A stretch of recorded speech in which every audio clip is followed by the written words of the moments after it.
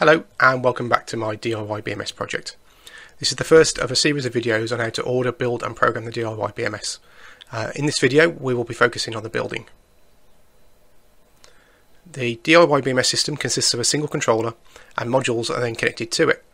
It's the job of the modules to monitor each cell in the battery bank. There have been a few module designs released, usually in an attempt to make these as easy to build as possible. Although the boards have different layouts, they all do exactly the same thing and use the same code. On the left we have the original version 4 board. This is ideal if you want to build and solder the entire board yourself.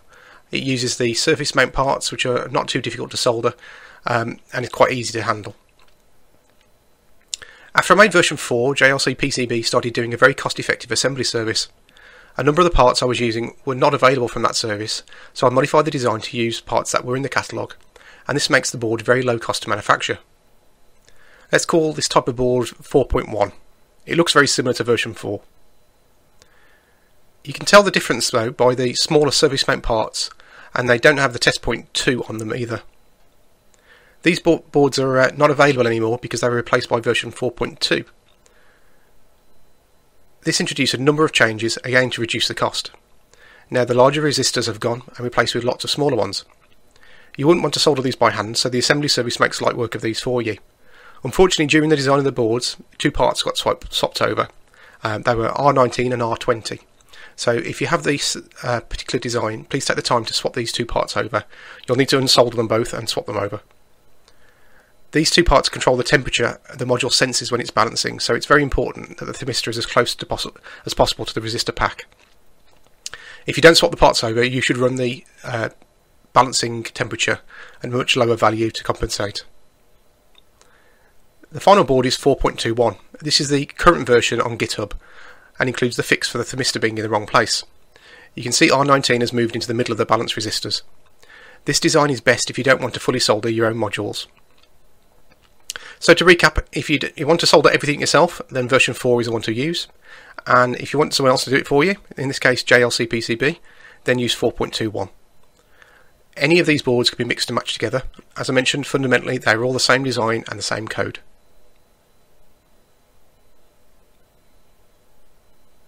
Let's take a look at the GitHub repository so I can show you where the design files are. We can then look at how to order from JLCPCB.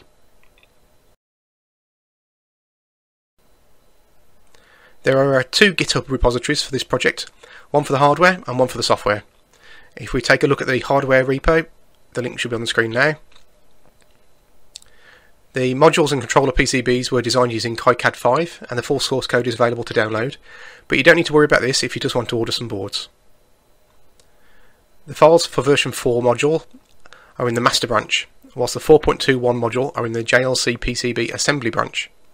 You can swap branches using the drop down menu. So let's assume you want to order some 4.21 modules from JLCPCB. These are almost fully assembled. I almost forgot to say I'm not actually sponsored by JLCPCB, and other suppliers are available and can build PCBs for you. So to begin, we swap to the JLCPCB assembly branch. The easiest way to get the files is to download the complete archive. So if you click the green clone or download button and then select download zip. Save the zip file to your computer, extract the zip contents and open the folder.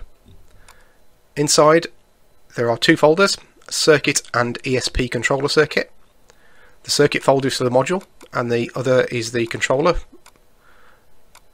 Now let's open up the JLCPCB website. If you don't already have an account with JLCPCB, create one now and log in, because it saves you time later. If we scroll down to SMT assembly and quote now, click add the Gerber file. Now find the folder we just extracted and go into the circuit folder and then the Gerber folder. There should be a gerber.zip file, you can upload that. There's no need to pre-configure the options on the screen. JLC will work out the dimensions of the PCB automatically for you. Choose the quantity you want. The assembly service will only make up to 50 boards at a time, but you probably won't need this many anyway. If we leave all the options at the default, so further down the page we click specify a location on the remove order number option. Scroll down a little bit further and select SMT assembly. select Assemble Topside, and tooling holes should be added by customer. On the next page we need to upload two files. The first is the BOM, or Bill of Materials.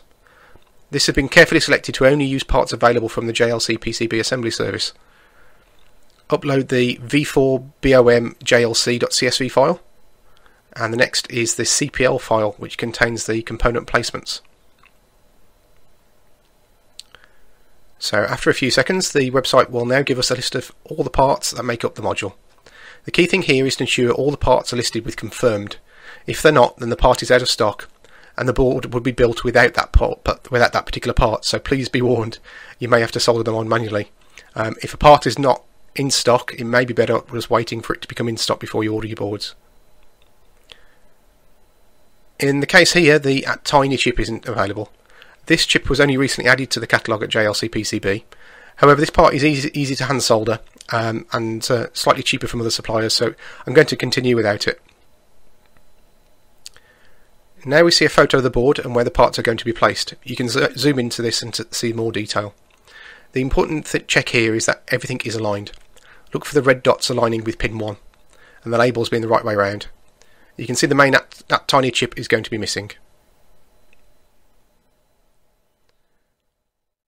Okay, so now we've got the module board built, we save that to the cart. And we can then add a new item. So now we're going to add the controllers in. So again, find the Gerber files that we need.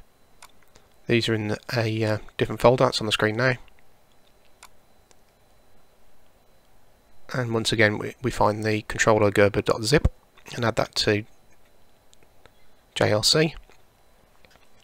You only need one controller per setup, so you only need to look at that on the PCB quantity, so just leave that at 5, which is the minimum. Again, we scroll right the way down to the bottom and select SMT assembly and assemble topside again. This time I'm only going to do 2 boards built because it saves the cost of that. Confirm that through. And we should get another screen to add in the BOM and CPL files. So again, we just repeat the same situation that we did earlier, but slightly different file names this time.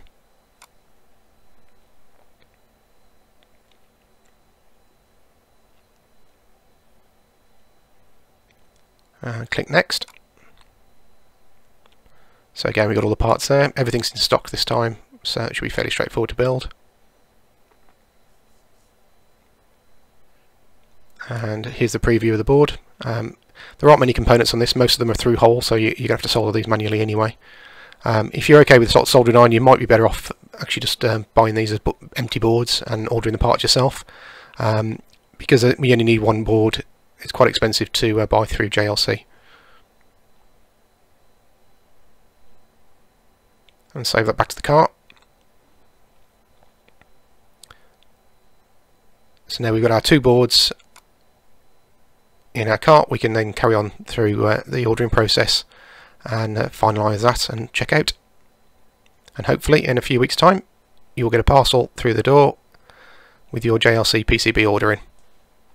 The pre-assembled PCBs will be almost complete, but you'll still need to manually solder on some of the connectors, like the JST connectors. So you're going to need some of the parts that are listed on the screen here, particularly the JST sockets.